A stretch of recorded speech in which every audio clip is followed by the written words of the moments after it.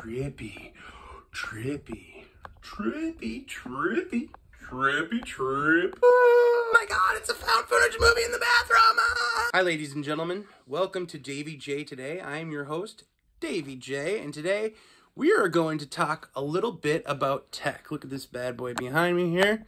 That's what we're going to be talking about, a little bit about Betamax and CED.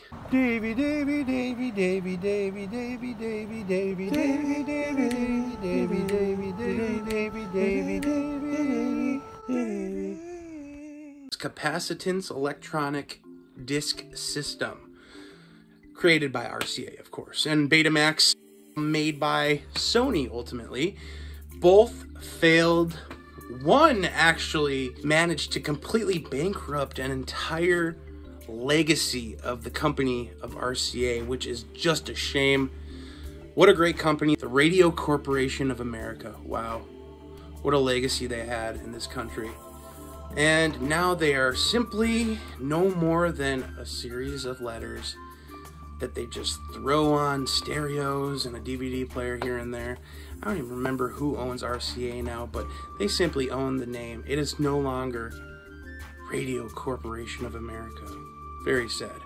However, about 30 years or so later, CEDs are having a renaissance, a resurgence in pop culture. So nerds like me who love physical media are collecting these CEDs. And if you take a look right over here, this is just part of my collection, a mixture of some vinyls, laser discs, and CEDs. Oh, good collection, good collection, good collection. So, what we're going to do today, I'm going to just do a quick demo, and I think what we will do, ultimately, is go ahead and throw in a CED, throw in a beta tape, and just show you kind of how they work. There's more of the Laserdisc collection and vinyl collection. Oh, hi, little fishies. Hi, little fishies. These are my cichlids. Come on, little fishies. Go live inside your house, fish. Anyways, they're always hanging out, watching movies with me. And this is kind of my old tech. I love how I have it organized. This is kind of my new stuff. This is my 4K TV. I got the PS4, the nice 7.1 surround. Don't have Atmos surround, but you know, I got all my modern stuff on this side, and then boom, you kind of switch it over here. And we're going old school. This thing is 1986. This is a Dimensia RCA television setup. This was considered top of the line, actually, in 1986. And we're going to take a peek at this. Look at how cool this is. Okay, so we got the 26-inch Dimensia, RCA Dimensia CRT. But you'll notice a little bit of a sheen and a shine to this, and that's because there are screws right here and right here, and what that is a cover. It's a glass cover covering the actual tube. I believe the reason for this is because they didn't want anybody to have the static go by when they clean off the TV, and they didn't want that popping to happen, so rather than have you clean off the actual tube and get that static and popping that comes with that, they would rather just have you clean the nice glass cover, and so that's what that is. So when I got this about 3 weeks ago, the glass cover had fallen off, so I had to kind of find some custom screws and put it back on, but it is really, really kind of nifty. Then we have the matching Dimensia floor speakers, and these things are super badass. You can kind of see behind the netting there. These things look really cool. Maybe I'll go ahead and kind of show you what they look like. Look at this awesome remote, by the way. Check this out. How cool is that remote? Check this out. This is so pretty. The Dimensia floor speakers. I don't even know what this is, but hey, freaking awesome. There's the Dimensia logo. RCA made some of the best consumer electronics in the 1970s and 80s. I also have, and the VCR doesn't work, but I have a VCR down here that came with the system. This all matches, by the way. And then I have an audio-video receiver on the top here. Kind of different than the ones we see today. It still has the light-up display. I don't even know if you call it an LED display. But yeah, it's got the light-up display. And this right here is just a tuner, just an AM FM tuner, whereas later they just kind of built it in to the receivers. So yeah, but with the Dimensia setup, the tuner is its own cool machine, which is awesome. By the way, this all came together in one set. So when you went into the electronics store back in the 1980s, you got the whole setup, including this really cool stand and the cabinet and everything. You got the whole works. Hopefully you're not feeling sick with this, so I'm gonna do my best not to wave it around and stuff. What you're looking at now is the CED player on the bottom and the Sony Betamax player on the top. This thing's pretty nifty, so let's take a peek at it. I'm not gonna go too in depth. That's just a switcher because it's such a pain going behind this thing and plugging and unplugging. This is a Betamax player. As you can see, it's already on. Let me see here. Turn off and on. This is the Sony SL HF-400. So the Sony SL HiFi 400. It's a Super Betamax HiFi player. So, I mean, for the time, it was like a mid-tier setup, but I love this machine. It works really well for 2021. Most of them don't even work anymore. That is, if your belts even survive. Let's see.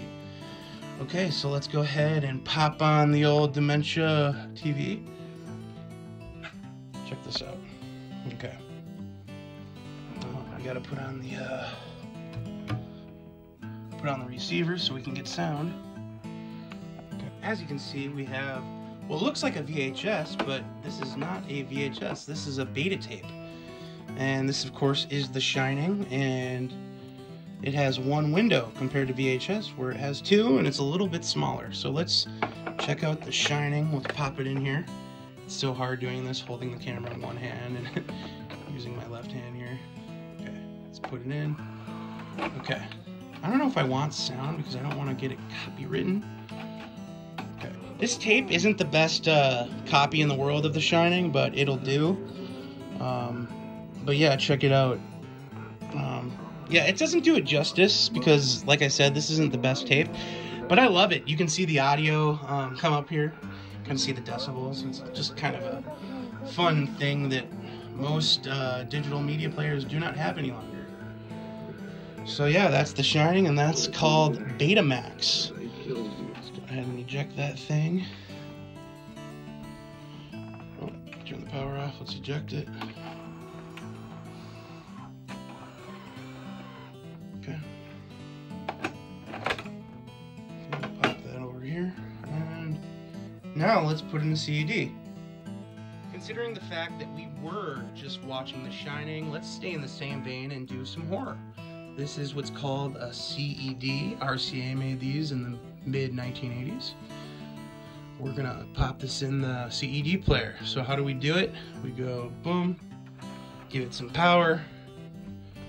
And this is, if you didn't know already, this is video on vinyl. And boy, is this difficult holding the camera. Anyways, pop that bad boy in. This has that auto load system. Boom.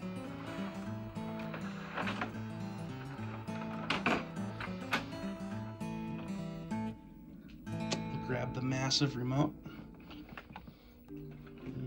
Uh-oh. Uh-oh. Uh-oh. Looks like we got some picture.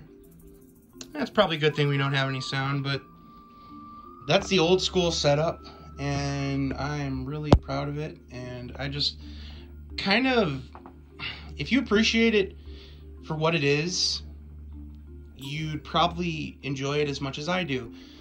A good friend of mine gave me some really good advice when it comes to old tech like this. He said, well, he was explaining to me how he had an older setup like this, an older entertainment system, and I was like, well, what's the quality like? Do you like it? And he's like, if you appreciate it for what it is, you're gonna really love it, and you're gonna learn to live with it, and I think you'll really enjoy it, as long as you appreciate it for what it is. And that was some good advice. And I love this for what it is. And it's obviously not the greatest picture quality, considering what we're used to in 2021, but it does have some amazing audio potential. And boy, does this thing bang, man. This thing, like when you're watching a movie, granted it doesn't surround you, but these floor speakers are boom, boom. I mean, they pound, man. They really hit. But yeah, so that's pretty much it. And I just kind of wanted to show you my tech, a little bit of my collection, and just kind of what I watch my old stuff on. Hey everybody, this is Davey. I am just taking this time out to say thank you so much for watching my videos, subscribing, and generally just being interested in what I have to say.